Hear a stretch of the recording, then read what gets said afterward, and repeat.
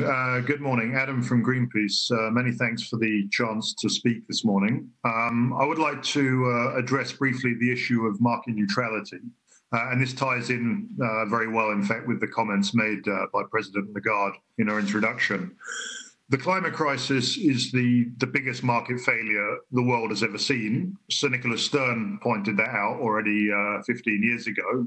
And that's the case because markets don't price climate risk in, and they over-allocate capital to industries that are driving the climate emergency. And as such, mirroring these markets essentially means reproducing this market failure.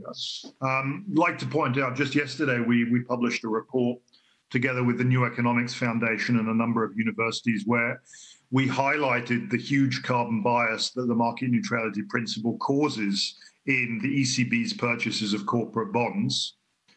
Sectors, in fact, that contribute very little to either jobs or economic output in comparison to their representation in markets and indeed in ECB bond purchases.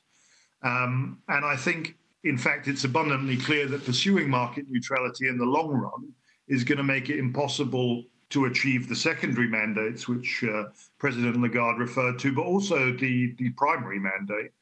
And as such, from our point of view, it's imperative that the ECB abandons this principle and, in fact, above and beyond that, aligns all aspects of monetary policy, the collateral framework, and prudential regulation with the fight against the climate crisis. Now, my question goes primarily to Mr. Lane. I think both Madame Lagarde and also Isabel Schnabel have called into question the principle of market neutrality. In fact, Isabel Schnabel went a step further and talked about the possibility of excluding certain bonds. Briefly now, Adam. I would like to ask Mr. Lane if he agrees with that. Thank you very much.